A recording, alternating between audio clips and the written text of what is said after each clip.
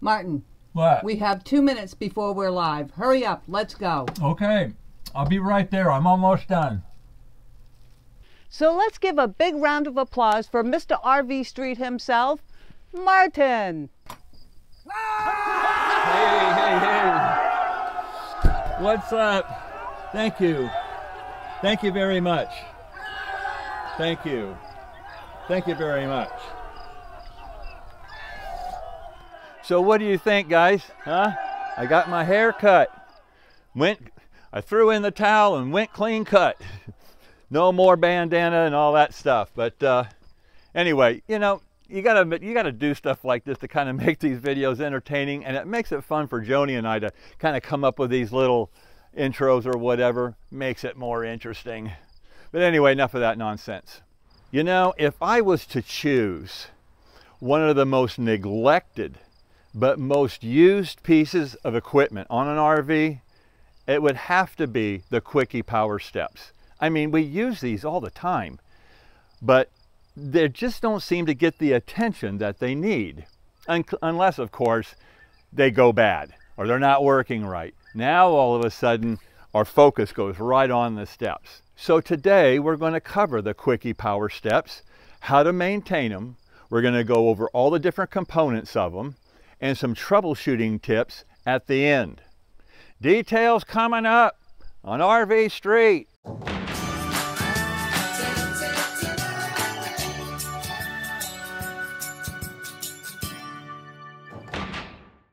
Okay, let's get right to it.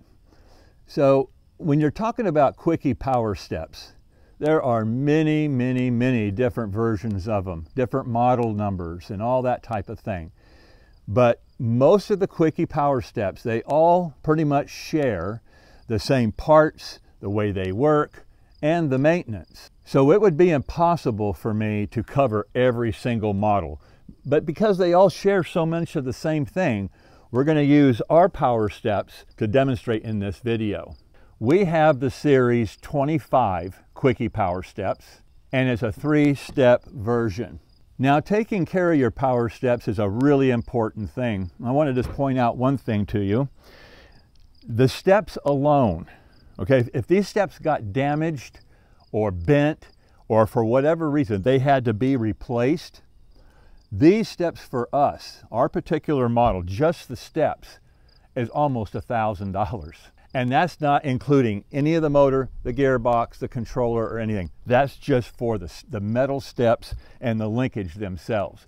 So it really pays to take care of these steps. Now, some of you may know this and some may not, but LIPPERT bought out Kwikee Power Steps. So now if you ever need to go back to the manufacturer and get your manuals or parts and so forth, the manufacturer, which is now LIPPERT, they would be one source to go back and get parts.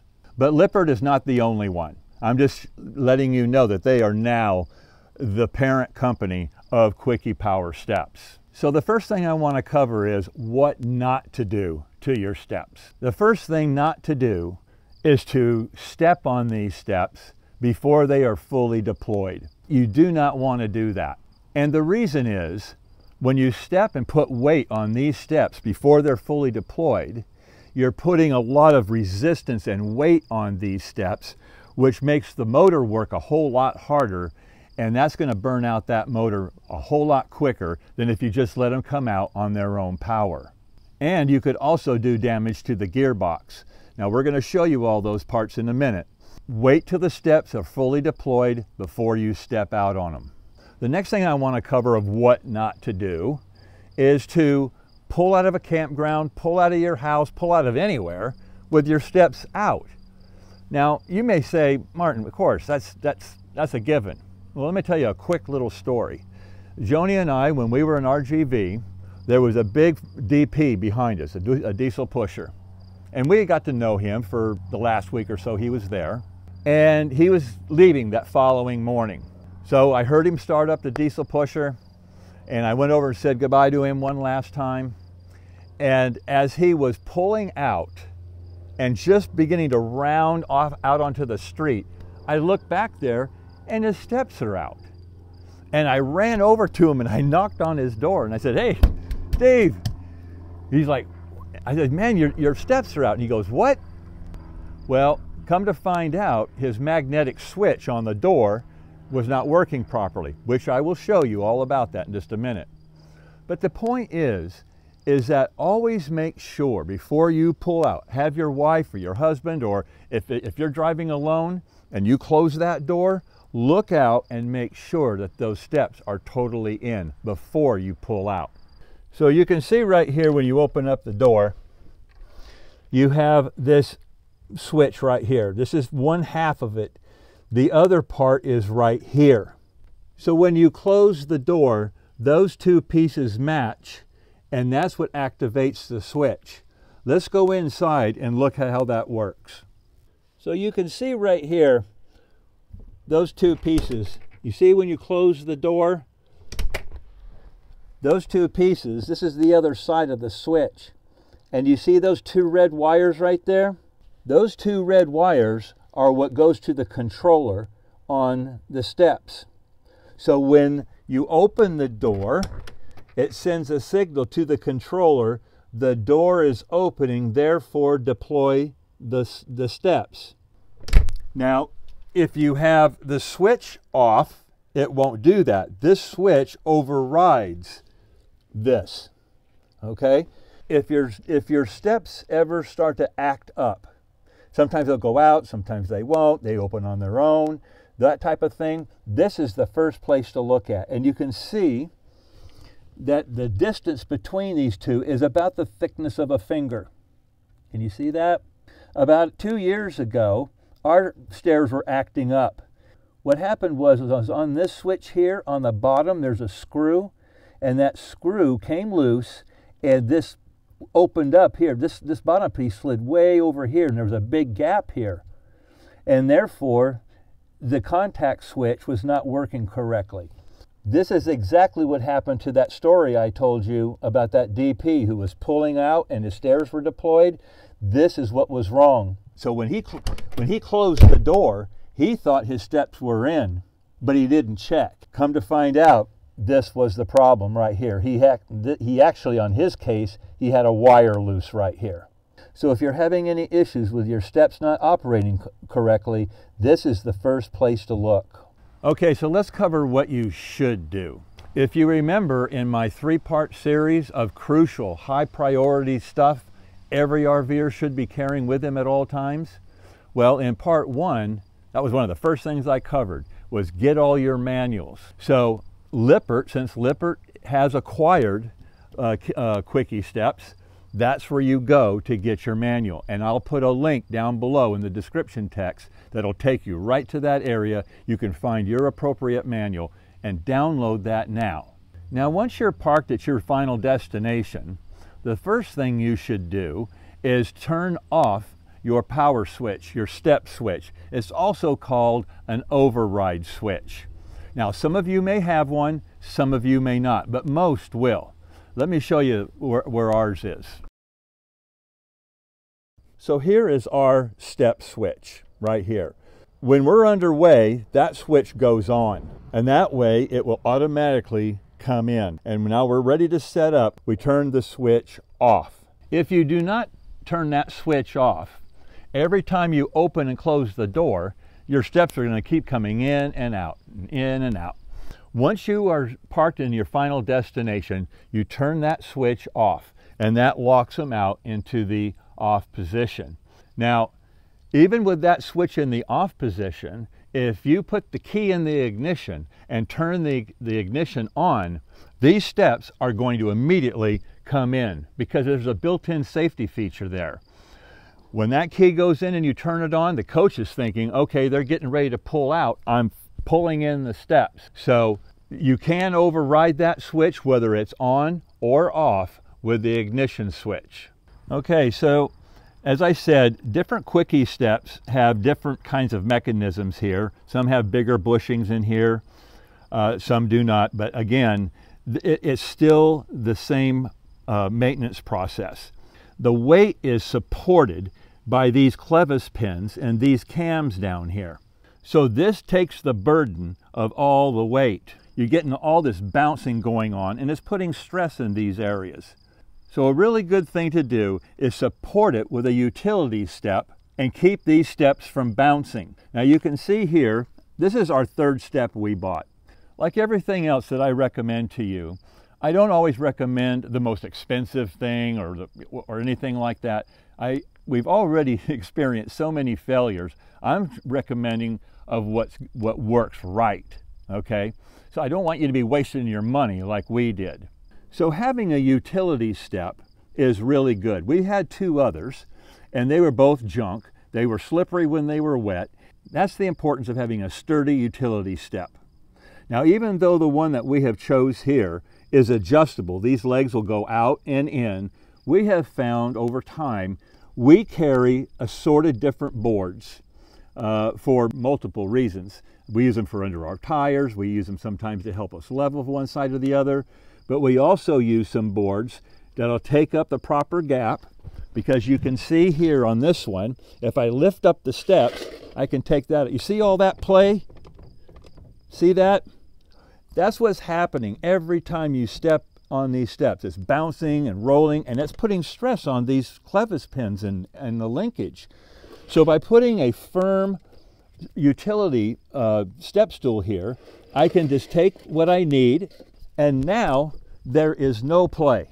By using a utility stand and the wood and that securing these steps, that not only will make it safer, but it'll take the stress off of your steps bouncing up and down. So again, when you're wrapping everything up and before you put that key in the ignition, make sure you've removed the utility stand. Now let's go to the next item. Let's talk about step covers. Now, even though most steps have a non-skid material on them, when they get wet, they can still be very dangerous for people and pets. I mean, you know how sometimes these pets, boy, they're anxious to get out and they come running down these steps. And even with that non-skid material, they can slip and hurt themselves, and so can people. And again, when you're full timing, you don't want to have a liability. This is probably one of the most areas a person or a guest or a family member can get hurt, is coming up and down steps, and especially when they're wet. So in my opinion, having good solid step covers is a really important thing. Not only for safety, but it gives you another area to wipe your feet off before you enter the coach. We have bought other sets of covers. Oh, they were cheap. They were the right color. We thought, oh, that would match the coach nice. They were junk.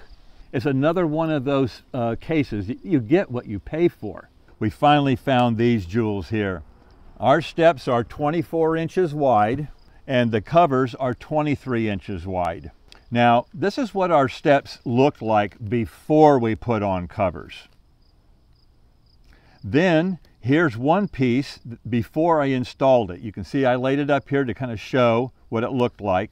Notice the heavy-duty metal grommets to secure them. You fasten them underneath with electrical ties. That came with ours. But I didn't really like the thickness of those electrical ties. I knew that they would probably dry out and break fairly quickly. So I got some really heavy-duty ties that you can see here. And this is what these steps look like installed and fully retracted. Okay, so these step covers here, you can see how thick they are. And they've got a really deep tread. They're not only UV protected against sun damage and fading, but they're resistant to mold and mildew too. Now these come in 3 colors: Sierra Brown, which is what these are, Black Granite, and Midnight Blue. So that's why Joni and I, we just love these covers. There's just nothing else better out there on the market as far as we're concerned. Okay, so let's get into doing maintenance on these steps. Rubber gloves. I put my sleeves on whenever I'm working on something, protect my arms. And you want eye protection, because what we're going to do first is we're going to take some brake cleaner and we are going to shoot some of this down in between these clevis pins. You can just see that dirt coming out of there. And if you have hair, again, pet hair getting involved in there, you can brush that out, pull it out, whatever you need to do. These need to get clean. But this is the very easy way to do it. And you're done. Those things are clean. Now, let's talk about lubing. As you know, I'm online a lot, and people make this so much more difficult than it really needs to be. I use silicone, I use WD-40, look, it's not that complicated. You do not want to use WD-40 because WD-40, it just evaporates. If you use lithium grease, it's white and thick and it gets cakey and it doesn't really penetrate down in there. These are heavy moving parts. Now Kwikee makes their own lubricant, but I have found that chain wax is as good or better. It's a thick kind of a lubricant. I'll show you a little bit here on a paper towel. You see that? It's a really it's a penetrating type of a lubricant, but it doesn't evaporate. So I take this aerosol chain wax after I've cleaned them, and now look how I lubricate that. You see, you really want to be liberal here. Okay? Let it soak. You start from the top, and that way it runs down and around. You see that? Get down in there. Let that just kind of ooze around there. You see that? And on this cam right here, you want to put some right in there. Come back with a paper towel and just dry off the outside spray that gets on the linkage. This side's done. By lubricating the linkage and keeping them clean, now as they go in and out, they have no resistance. All the parts are moving very freely, which is easy on the motor, easy on the gearbox. It's easy on everything. Very important thing to do. I'll give you a schedule for all this stuff at the end of this video. So before we go underneath the coach, one safety tip, make sure you tell everybody, I'm going underneath to work on the steps. Don't anybody turn on the step switch, and don't anybody put the key in the ignition.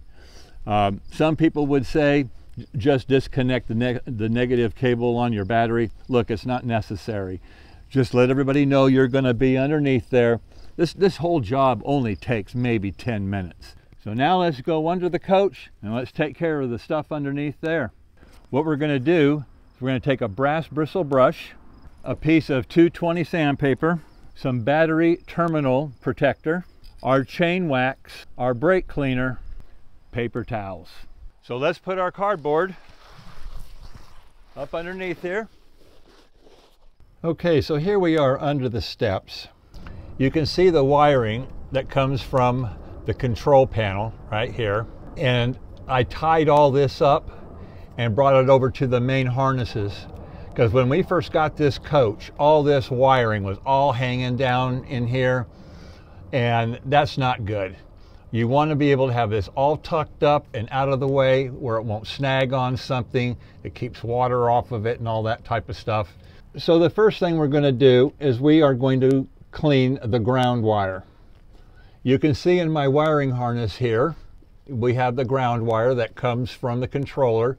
It's tied up and it's bolted to the chassis. One of the most common problems if you're having electrical issues is it can be a ground. So what I do every time I come underneath here is I clean that ground. So the first thing I'm going to do is I'm going to take my brake cleaner and I spray that so it'll get all that dirt, and that's why you want to be wearing safety glasses. And then I take my brass bristle brush and I get up there and I clean the outside of that post. There really is no need to loosen this ground wire. We're just trying to get the corrosion and dirt and stuff like that off of there. I like using a brass bristle brush better because it's not as abrasive as a steel brush. Then we're going to come up there and clean it one more time. And then we're going to take my battery post terminal protector and I'm going to spray that over that. Just a couple, 3 shots on there to protect that wire, that bolt, and that negative connection. So here is the light that comes on when you open up the door, whether the steps are out or in. Most all of you I know will have a step light. And when I changed all of our bulbs inside and out to LEDs, I also changed out this one. And by the way, I'll put this in the link also down in the description area, but we've partnered up with a great company that has every possible LED light bulb that you can think of, plus a lot of other electrical supplies. So be sure to look for that, and because we have a special coupon code And if you use that, you'll get a 5% discount. This is the controller. Now these controllers they're pretty bulletproof. I mean, they do go bad from time to time, but for the most part, these controllers, they rarely will go out.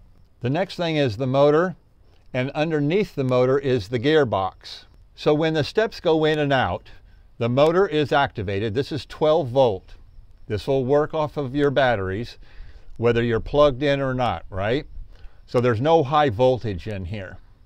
So when you open up the door, and that magnet switch that I showed you inside the door sends a signal to the controller, activates the motor, which turns the gearbox, and that rotates this main big gear to retract or deploy the stairs. So this area needs to be lubed and cleaned too.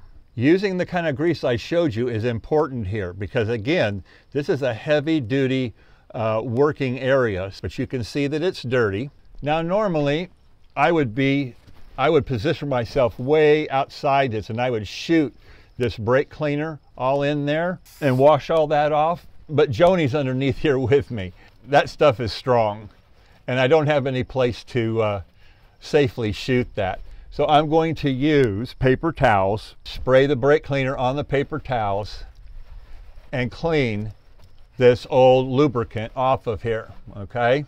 And the reason I'm doing this cleaning is not only get any dirt and dust and stuff off of there, but I want to be able to clean this area. And you can see, I mean, that area that's wearing right there, I mean, that's normal wear. I want to be able to get that clean so the grease won't get inside my sandpaper. So I'm just going to lightly sand those grooves. I mean, I can barely get that with my nail there. I'm just making sure that there's no burr or anything like that on there. This is a very good example of a kind of normal wear that you're going to get with a 9-year-old set of steps. And to keep that wear from getting deeper, you want to use the right lubricant. Now before I go lubing this up, let's go over to this piece right here. So what motorizes these steps, again, is two pieces. You got your motor and your gearbox. And a new motor and a gearbox together, if you buy them from the manufacturer, which is LIPPERT now, is going to be somewhere around 200 bucks or so, depending on the model that you have. But there's a lot of options online that are a lot cheaper. You can pretty much buy the motor and the gearbox assembly at most auto parts stores like Napa, AutoZone, O'Reilly's, any of those places. The best thing to do would be to bring the whole unit in to the auto parts store, have them match it up. You would unplug the power right here.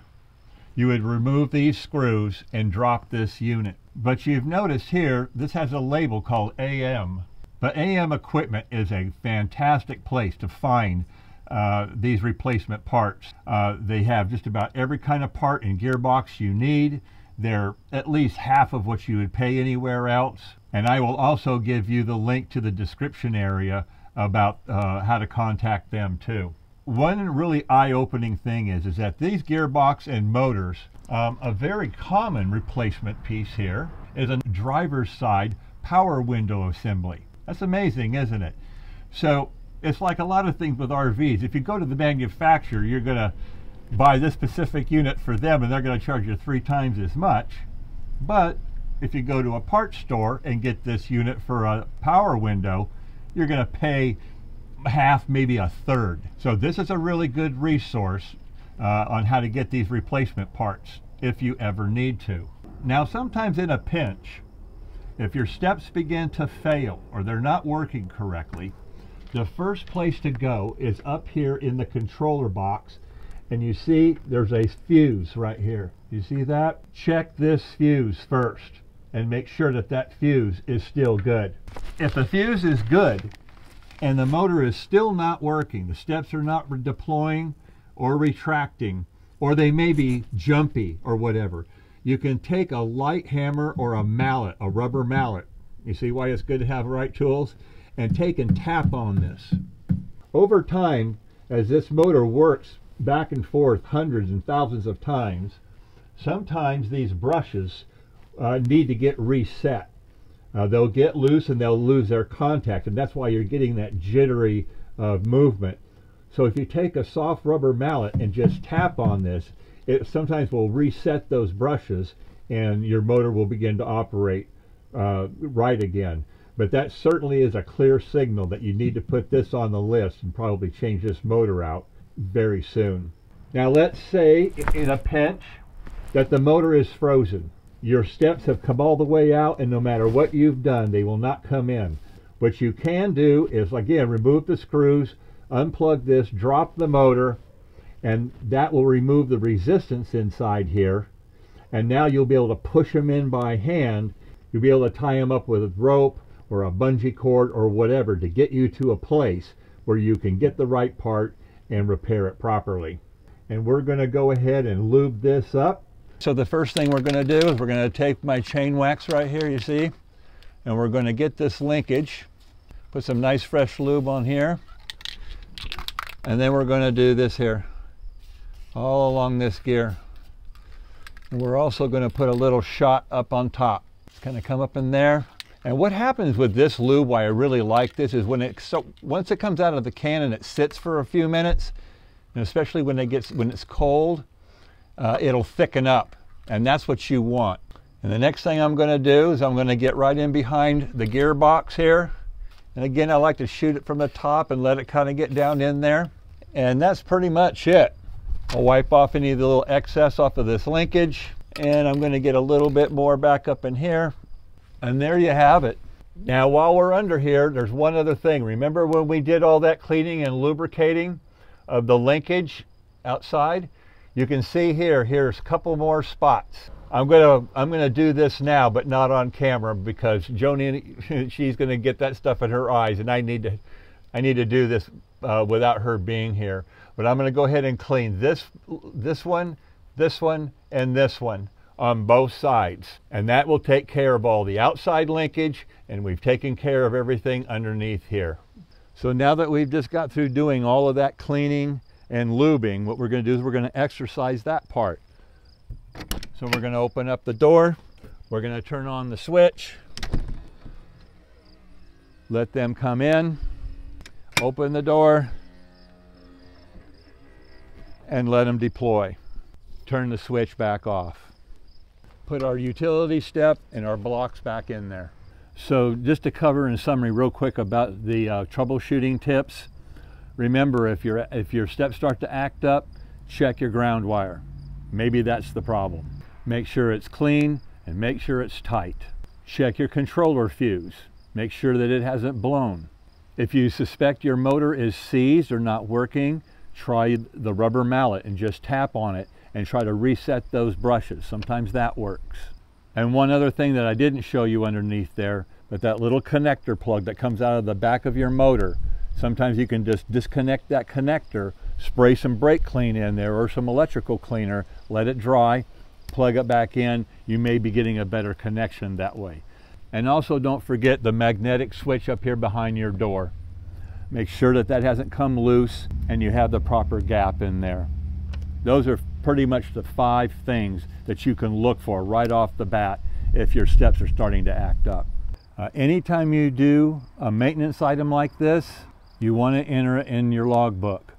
Put the date, what you did, part numbers that you used, and tools and things like that.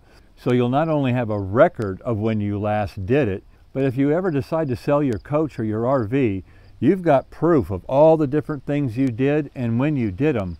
And also for you, if you had to ever replace a part or needed a special socket or whatever you don't remember, you can just go back to your logbooks and that refresh your memory. That makes doing this kind of stuff really easy. So a few closing notes. You know how I stress preventative maintenance. I like to be preemptive in taking care of these things. And what you basically saw here was how to make your steps safe by putting covers on them, how to keep them stable by using a utility stand and blocking it permanently so you don't put so much stress on your clevis pins and the linkage. Then we did a lot of cleaning. We did a little bit of light sanding and heavy lubing. And that kind of lubing with that lubricant is important. Now, this is what I call a full cleaning job. I do this about once every 3 months. I crawl up underneath there and I do everything that I just showed you. But once a month, I come and I do the linkage. Okay, I just get my lube, and I'll give all these points out here a quick shot. And if you do that, your steps are going to last a long time. Oh, and don't step on them until they're fully deployed, right? But like I said, these steps here are 9 years old, and yours can be 9 years old without any issues too, if you take care of them. I got a question of the day for you, but I'm going to leave that at the very last because I want to cover a few things for those who do not follow this channel. The purpose of our channel is to equip and to show how to do different things. Now, I don't know how to do everything, but I share with you the things that I do know. I want you to have confidence that you can do this. You can do these things. By doing them yourselves and having the right tools, you're not going to get stranded. You're not going to be stuck in a place where, okay, what do I do now? Or having to call a mobile tech and spend a lot of money. You can do this stuff yourself. I'm going to put links in the description area for everything that we use today. Just go to where the video is, and underneath you'll see show more. Click that, scroll down, they'll be right there. If you are on a tablet or a phone, you'll probably have a little arrow underneath the video on the right hand side. Click that, scroll down, and they'll be there.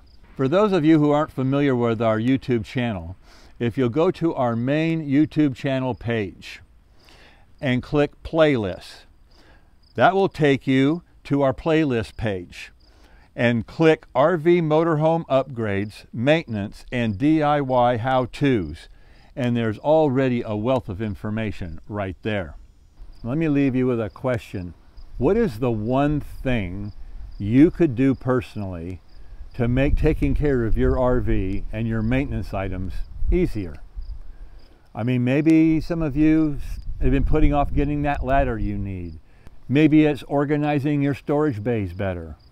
Maybe you've been meaning to buy this or that tool, but you've been putting it off. I mean, I don't know what it is. So let me know down in the comments. I'd be interested to know what it is you could do. And it'll encourage others too. I mean, this is how we all grow, right? So come on, guys, give me a like if you like this. If this helped you, give me a like. And if you haven't subscribed already, consider subscribing. And if you do subscribe, don't forget to ring the bell off to the right so you'll be notified the next time we upload our next video. And these are free. It does not cost any money to subscribe. So anyway, that about wraps it up on how to step up and take care of your Kwikee Power Steps. Now get to work. Until next time, this is RV Street. Stick around, stick around, stick around, stick around, stick around, stick around, stick around, stick around.